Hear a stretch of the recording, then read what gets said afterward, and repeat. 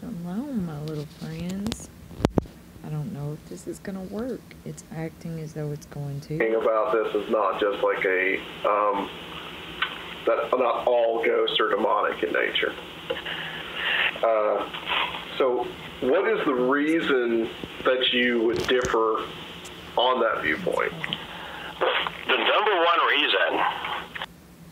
Okay, so this is Chris Putnam, and it's interesting. A few days ago, Yahusha told me to do a video on how people aren't in heaven right now, and it was just this one Bible verse that had come across, and then I know a few other Bible verses about it. But and then this morning I was listening to Chris Putnam, and he says something at the end here that when I stop it, the reason why I was doing this video in the first place. But it just so happened that he started like talking. He was already talking about things that I wanted to do a video about. Like, it's amazing. But he brings up one of the Mandela things. But I was going to show y'all clips of his book, Path to the Immortals, while he was speaking, but it seems like my phone's being a punk drinking out of sippy cups. So I'm going to try it again, and we'll see how it goes. Yeah, this is a really popular idea in Christianity. I think because it's comfortable. It's kind of scary to think that they're ghosts for Christians, because Christians have these really neat categories where everybody dies, they go instantly to hell or heaven. But that's really not taught in Scripture. People get that idea, and a lot of pastors probably promote that idea. That's not the case. If you read like a systematic theology textbook, that I'm talking about a very conservative one, for a very fundamentalist kind of textbook. The one I would think of right off the bat is Millard Erickson's Christian Theology. Now, this is a textbook I had at Liberty Baptist Theological Seminary, which is a very conservative Baptist seminary, not liberal theology by any stretch of the imagination.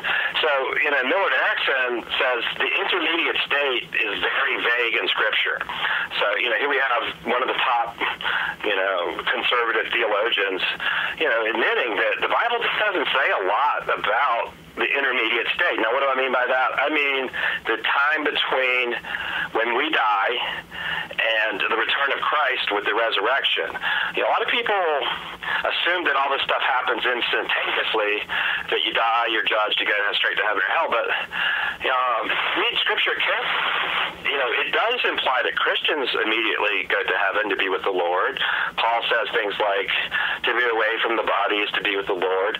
But that's a kind of a quick little phrase there. I don't think he's laying out any boundaries about what can and can't happen, or what the metaphysical, if there's some kind of wall where you can't ever leave heaven. He doesn't say anything about that. But it does promise that we'll be with the Lord. And I think that's as far as we can push that. That's a great promise.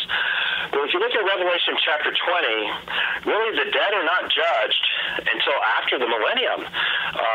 There's the dead in Christ rise after Christ returned, and then there's a 1,000-year reign of Christ on earth, and then the people that aren't saved are raised from the dead. There's another resurrection, and they're judged at what is called the Great White Throne Judgment.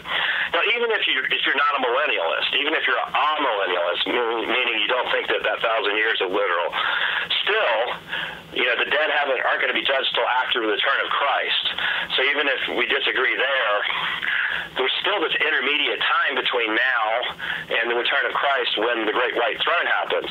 So there seems to be kind of a holding tank, and there's another lot of confusion because English Bible translations routinely throw the word hell around, and there's actually 3 different Greek words for different places. They're not all the same place, but they all get labeled hell in English Bible translations, and that's the problem because it's very inaccurate. There's actually Hades, which is temporary, and that is where the dead go now. In fact, in the Old Testament, even the righteous went to Hades, and there was 2 compartments. There was one that would be Abraham's bosom, and the other was called Abaddon, which was where it was kind of the bad place. But there was 2 and there was a gulf in between. If you remember Jesus' parable about Lazarus and the rich man, they were both in the same place. They could see each other, but there was a great chasm between them. They were both in Hades. Jesus was talking about the Old Testament paradigm, because no one went to heaven in the Old Testament paradigm, because it really wasn't until Christ paid the debt for our sins that we would be even able to be in God's presence because of our sinfulness. Until He died for us, we weren't clean enough. We would probably catch on fire or something if we went in front of a holy God. It was only through the cross that made that possible. So I don't think, maybe Elijah was taken up to heaven, but he would be an exception. Perhaps Enoch, maybe it says that he was taken up to heaven, but they seem to be exceptions to the rule. And of course, the main piece of scripture that would falsify that all ghosts are demons is 1 Samuel chapter 28. This is when King Saul, hired a medium basically to rise the prophet Samuel from the grave. And he came up from the underworld, from Sheol. Like I said, everybody, the good and the evil, went to Sheol, which was the equivalent of Hades in Hebrew. The text is very clear that this is really Samuel. Now, there have been people through the ages who have tried to say that this is a demon in disguise, but that is called eisegesis. The narrator, the inspired author of the book of 1 Samuel, calls him Samuel. So unless he was mistaken and the Bible's in error, it wasn't a demon. It's very clearly presented as Samuel. So I just don't see it as an option to try to think this is a demon unless you're willing to say the Bible is wrong, in that the author was mistaken, because there's nothing in the text that implies it was a demon at all. That has to be superimposed on the text. And a lot of people try to make that move. I just don't think it's sound. In fact, I think it really works in the other way. If they do that, they have basically falsified the clear reading, what the author intended for his readers to understand. In fact, if you look at the Septuagint, it's even more clear that it was Samuel. It's mentioned in other passages as well that Samuel spoke to Saul and basically predicted his death, and of course that prophecy came to pass. So there is one very clear instance of a deceased human being called up from the underworld by a medium who appears in an apparitional form, wearing the clothes that he was then to wear and his robes. He's described that way by the medium. And, he speaks and has a conversation, and he's aware of what's going on the earth, which is more interesting, because even from the underworld, he knew what Saul's position was. He knew that the Philistine army was surrounding him. He knew that he was about to be defeated. Now, I suspect that he got that knowledge from God, but it's interesting that he was aware of events on earth and had some things to say. He was quite upset with being raised from the underworld as well. So, it's a mystery, what is beyond death to us. The scripture doesn't give us a lot of information. It gives us some great promises. We have a lot of hope in that, but as far as how all that works and what you can and can't do and what God allows and doesn't allow, most of that is what people superimpose onto it. It's really not found in the text. Now, when you get to the New Testament, I think you get some really strong confirmations that not all ghosts are demons as well.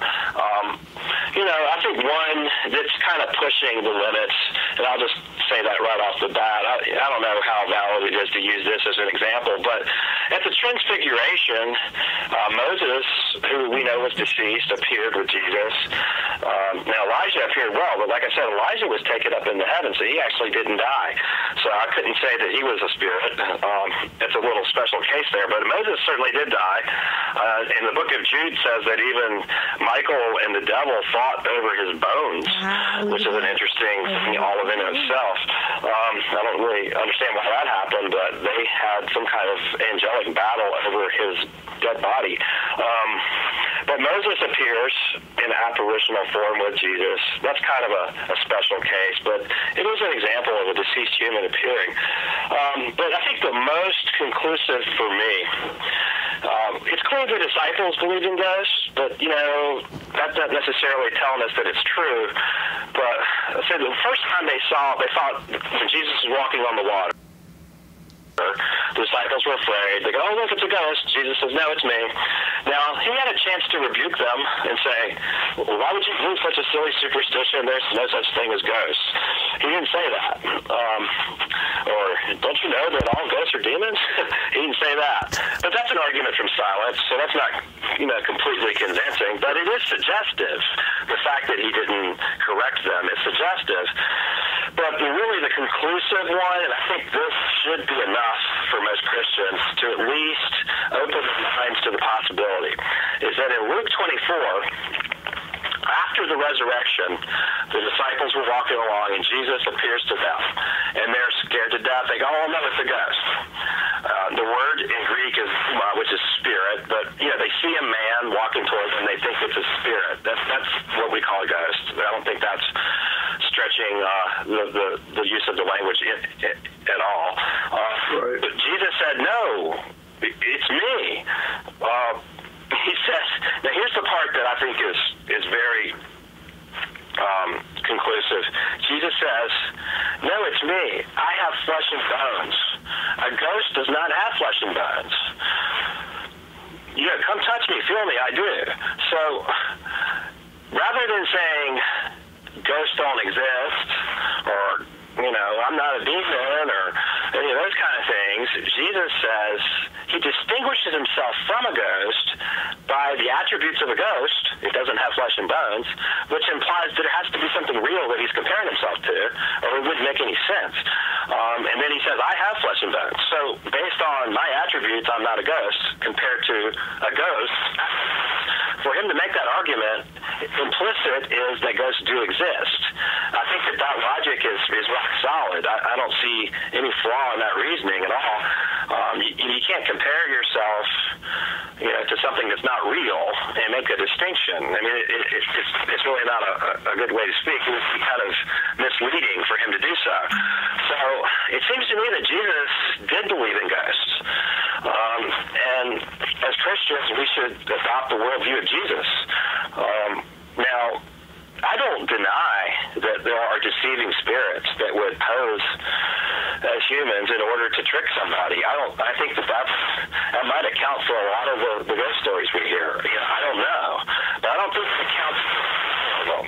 And I think that's the danger, is that Christians want to be comfortable, and they have kind of a fear-based mentality that if they allow for any possibility of this, it's somehow going to, confuse them. Well, we don't always have all the answers, people. We have to be intellectually honest and examine things on a case-by-case basis. It's just not fair to anyone to blanketly label everything demons and then not even process the data, to not listen to people, to test the spirits as we're commanded to do in 1 John. I don't think if all the spirits were demons, why would we even need to bother to test them? I think that there's some stories, I think, falsify the ghost hypothesis. And I think Scripture does give us warrant. Hey, okay, we're recording. Okay. They were having a lot of issues, technical issues with this video, and every time that happens, especially with the Anthony patch, a lot. Because he really comes against this ancient technology and speaking of the truth, of these fallen angels and where they've been hidden and stories of truth about what their role is in the end time. And Chris Putnam, they believe that he was killed because of the things that he exposed, and I just. He was an amazing writer, and he was truly Holy Spirit, wind and breath filled, and you can just hear it in him. You can hear that he read. But did you hear that? I believe that it still said bones when he was alive, in Jude, the book of Jude, the Bible verse. That's why I was listening to this morning when he said that. I paused it and I was like, oh, we gotta say, talk about this, because here's one of our truthers believers that actually read the Bible verse himself and is speaking about it just in conversation. And there he is saying that it was bones and not body. So here's, some proof that the Mandela effect really did happen. But it is interesting that our friend there was talking about heaven and, the Bible verses that speak about heaven and the Bible verses that speak about hell. And as I was thumbing through, letting y'all see a little bit about the book of the Path to the Immortals, I noticed that as he was bringing up Sheol in the book, Sheol was brought up. I just thought that was amazing. I love how the Holy Spirit, when in breath, works. That really, he just connects everything for us all the time. But in Matthew 13:17, let's just read it. For verily I say unto you, that many prophets and righteous men have desired to see those things which ye see, and have not seen them, and to hear those things which ye hear, and have not heard them. Recently, a friend of mine and I were talking, and I was like, the things that are happening, the prophecies that are being fulfilled right now, the prophets would have loved to have seen this day. And she said, they're looking down on us right now and they see it. And I'm like, no, nobody's in heaven right now, and she, no, Ashley, you cannot tell me that people are in heaven. I know they are. And I'm like, I'm sorry, people are not in heaven yet. And then so this morning, it was just amazing. Well, 3 days ago, when I was walking and reading this Bible verse, it was just amazing that Yahusha had blessed him with this Bible verse, because I knew that it was in there. And he even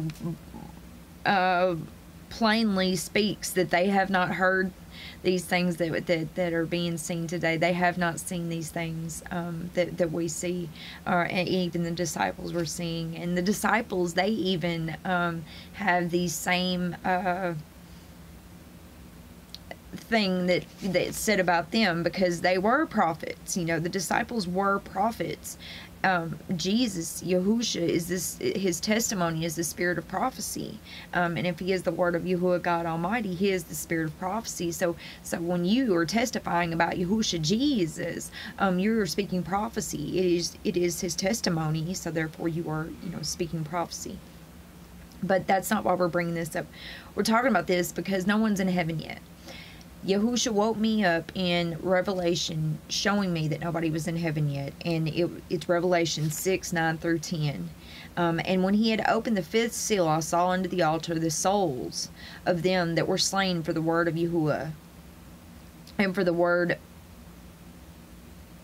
of Yahuwah, and for the testimony which they held, And they cried with a loud voice, saying, How long, O Yahuwah Lord, holy and true, dost thou not judge and avenge our blood on them that dwell on the earth? And white robes were given unto every one of them, and it was yet for a little season, until their fellow servants also and their brethren that should be killed as they were should be fulfilled. That showed nobody's in heaven yet. And even in Ecclesiastes, he said the day of one's death is better than the day of one's birth. The day of one's death is better than the day of one's birth. Oh, that's not, well, we can just go ahead and talk about that. I will not go to funerals, because we're supposed to be rejoicing that these people are no longer under the sin of the sun, under the sun in this sin, but yet we rejoice when a child is born under the sin, in sin under the sun. And so we cry and mourn when someone passes away, and it's supposed to be the exact opposite of that. But everyone is asleep under. I got distracted but that was Yahusha. Apparently someone needed to hear that about the funerals and the birth. I totally believe in the Holy Spirit when in breath, that he works like that. So apparently somebody needed to hear that. Hallelujah. But no one is in heaven yet. Reincarnation is not a true thing. And all the Bible verses that prove reincarnation also prove that no one is in heaven yet. That everyone's sleeping. You know, you got Ecclesiastes, and I've done this a while back. Just find the reincarnation one. But Ecclesiastes 4, 2 through 3, Ecclesiastes 9, 5 through 6. I suggest read the whole book of Ecclesiastes. It's only 12 chapters, and they're short chapters. They're not long at all. It's a great book to read, to show us how to be human. You know. How to be man and woman, and who our Father is, that there's nothing that we can do to change anything. The only thing, I believe that when we pray for folks, that we are praying because we were chosen before we were already born, you know, chosen to make that prayer for that person. You know, you've got the ones where the blind man who was blinded, and the disciples come up to him and they say, you know, Jesus, is he blind because of the sin of his mom or his dad and or his sin? And Jesus is like, no. Yahushua said, no, it's not for any of that. It's for the glory of Yahuwah God Almighty.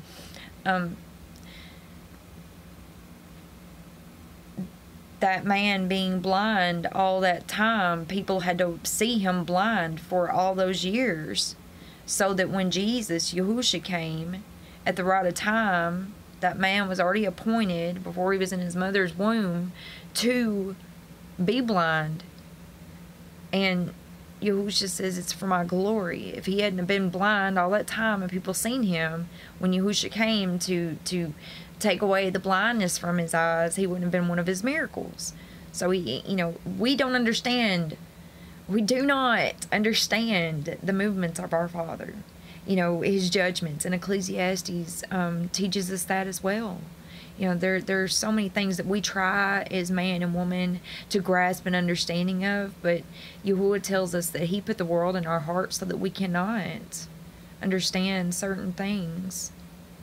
We need to trust more in him and pray his will be done, instead of, you know, oh, stop this from happening or stop that from happening. We need to be praying first.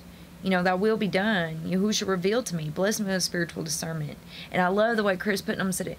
You know, if there were not good and bad spirits, then why would we have to discern them? You know? And that's a true statement. We know that the evil spirits are the disembodied spirits of the giants. And I believe that they found that out after Chris Putnam, you know, that this has been revealed to us after Chris Putnam passed away. I'm not sure. It's possible that Chris Putnam was given this revelation before he passed away so that he could give it to other people. But you heard him say he wasn't quite sure, you know, where the spirits, what they are, who they're. It's the giants, the disembodied spirits of the giants. That's exactly what the evil spirits are. The unclean spirits. That's why they're called unclean spirits, familiar spirits. They're named, you know, they have these names. You got, all right. And you know, angels are actually called spirits. Interesting. We'll do research into that. We're going to talk about that one some more. Hallelujah. Because I think that's in Hebrews. I believe that he speaks about that. Hallelujah. Interesting. Okay. Well, y'all have a blessed day in the name of Yahushua. And thanks so much for listening. Let's get this thing